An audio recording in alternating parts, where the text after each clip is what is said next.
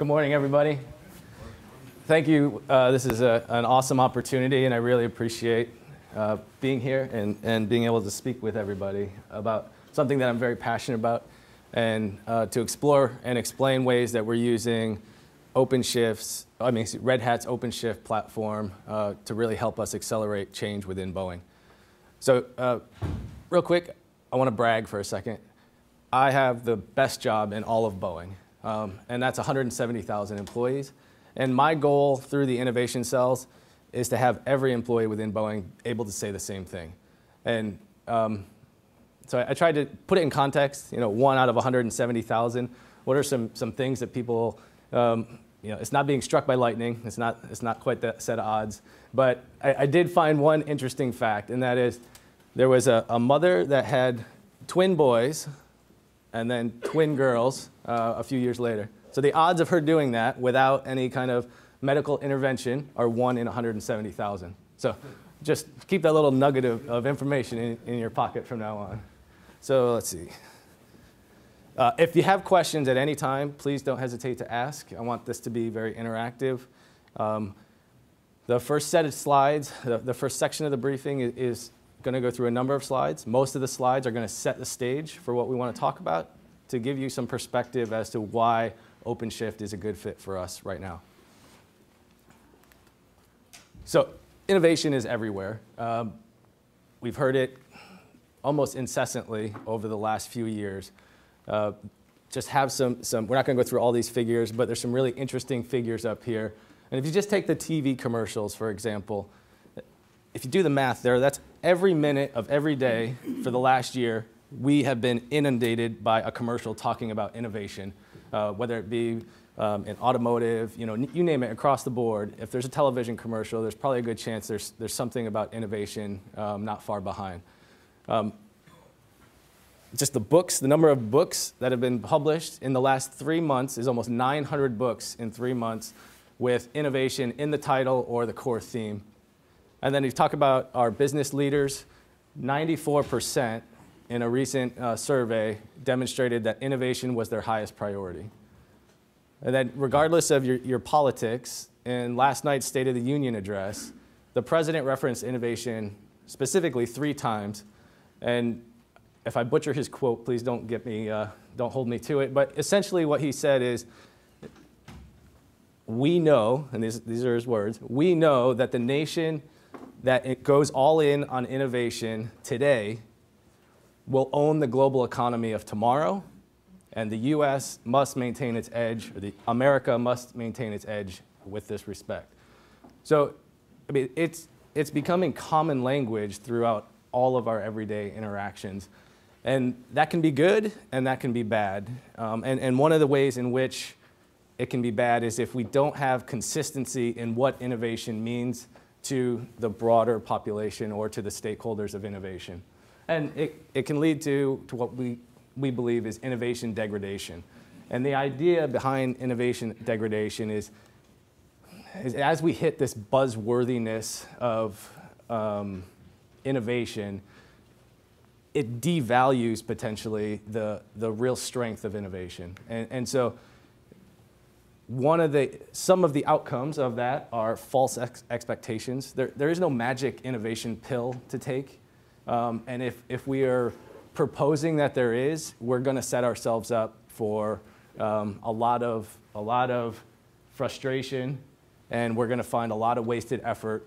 I personally have been through this in Boeing, where we had some prior large-scale innovation initiatives, and did not feel confident at the end of that process that I knew any better about what we were doing to innovate within Boeing. So that's part of the baseline as to why we wanted to create the Boeing Innovation Cells. And the Boeing Innovation Cells are a part of a concept that we call organic innovation that we're going to go through in a second. This, to put it in context, I don't believe that the Boeing company has an issue or a problem with innovation. We've been innovating for 100 years. We've helped define what innovation means in complete industries. And what I don't believe we have done yet is optimize that system for the composite view of innovation across an entire ecosystem. And the way that we believe we're adding more value into that equation is through organic innovation. So we define organic innovation. This is very nerdy, okay? I'll take credit for creating it, so I then take credit that I'm a nerd or a geek. You can call it all you want. We are an engineering firm, and at the core of engineering is science, so I think there's a very good tie here. But, and it's very difficult to read in the back. I apologize. The color scheme is not well suited for this environment. But there's just some key elements of this framework that are really important. And you'll notice at the top, we've got grassroots employee action fused with executive leadership in a safe environment to produce compelling advantages to our customers and stakeholders. And the reason that that's important is because we need to engage all of our employees to help innovate across the entire business, not just focused on product innovation, but a concept we call full spectrum innovation. And that's innovating across all aspects of our business, whether it be business model innovation, customer service innovation. You know, the Boeing company is a very large company, and we have essentially an economy that runs within it. And so we have learnings from throughout that ecosystem and that economy that we can apply to our external stakeholders to provide greater value to them as well. So the three kind of foundational aspects of the core elements here are just, it's really simple. Fun and easy engagement. We want employees to have fun. We want them to engage, and we want them to explore their ideas. We have entrepreneurial operations. And in a large company like Boeing, that's very important. There's, especially with the products that we produce, there are a lot of pillars of bureaucracy and layers of hierarchy as we work our way through. And those are in place for very good reasons. Anybody that took a flight to get here or travels regularly has a deep appreciation for those constraints that we have on our internal systems and processes.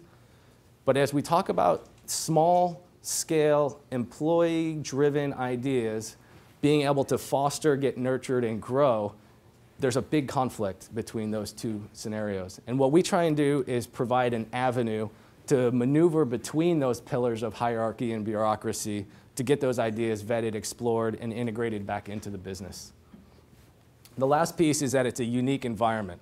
So the Boeing Innovation Cells provide a unique physical space. We've got 11 innovation cells across the world. All of them provide a unique physical space that doesn't feel like the typical cube or office environment. It doesn't feel like the typical conference room within Boeing. And it's all designed to drive collaboration and enable employees to explore their ideas. The process that we use to do that is what we call the ideas to reality process. And when I say reality, I mean adding value back to the company in some form. So anybody can have an idea, and we won't go through every step here, but just to set the tone, everybody can have an idea, and everybody in Boeing has ideas. But it does the company no good if we hold those ideas in, if we believe that I need to mature my idea to a certain degree before I feel comfortable sharing it with the rest of my coworkers. So after we generate the idea, we need to share the idea. And this is important because we're not talking about sharing ideas in a database of employees just submitting a bunch of stuff and then having some team off in the back, going through, evaluating those ideas, filling up our innovation pipeline, log jamming that innovation pipeline at the front end because we have, just this huge backlog of ideas. The way that this process works is that employees take their ideas after they share them and take the action to convert them into reality. So it eliminates a huge bureaucracy for us to manage this by enabling employees. If we can take the passions of employees and convert that and match it with the needs of decision makers and leaders throughout the company, and even new ventures that we can create outside of the traditional business areas within the company, then we have provided a plan, a path of action for employees to take their own ideas and convert them to reality. And the concept behind all of this is leverage. Is everyone familiar with the idea of design thinking? So if you're not, just take a deep breath. When you leave today, you go out the front door, you see a little institution called Stanford University. The absolute core of design thinking is being led at Stanford University. So I just would encourage you to take a look into that if you're not familiar with it. But it's about getting to the idea that we have at every interaction, every service, every product that we provide is about a human interaction. And understanding with deep knowledge and validating the assumptions that are made on how our products and services interact with humans is fundamental to our operations. So we are in no way thought leaders. Boeing, I'm talking about, are the thought leaders on design thinking.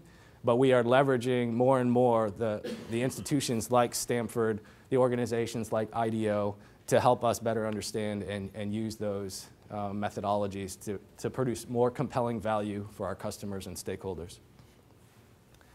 So now, that was all to set the stage. Now we're gonna talk a little bit about OpenShift and how we're using it within Boeing.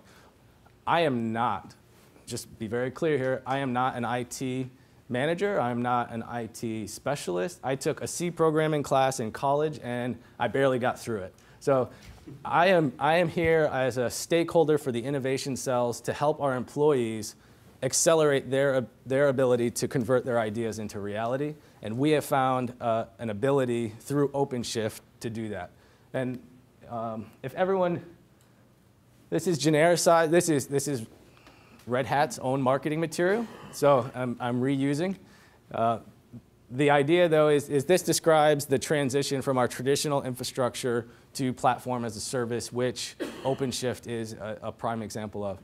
And the reasons that we have piloted this within Boeing are because we believe, and we're demonstrating now, that we can reduce costs, and I know that's not the primary driver that we've heard from our earlier speakers, but we're also enabling the employees to get into an environment, get their website, their application provisioned with clicks of a mouse within 10 to 15 minutes at most, and get going on converting their idea into reality.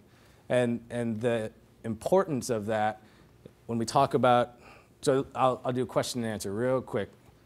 What do you think the top 2 pain points for employees within a large organization, maybe Boeing, that would have the biggest hurdles for employees to execute on their ideas? Just generic functions, we'll say. Anybody? Someone to listen to them. Okay, so you're way down deeper than so I'm thinking organizational functions.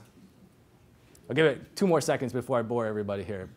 Anticipation. Okay, IT and supplier management are the 2 biggest pain points that our employees have to executing their ideas in a scalable way throughout the enterprise.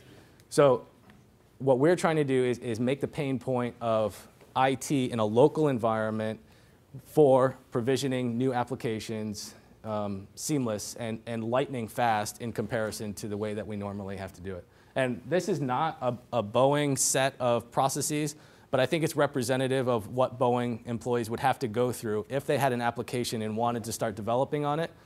Traditionally, and it's not much better in the virtualized world for Boeing either. So this is a dramatic shift for us, and we're excited to pilot it from a business perspective for the company and hopefully grow and demonstrate that capability so additional stakeholders within Boeing also realize those same benefits.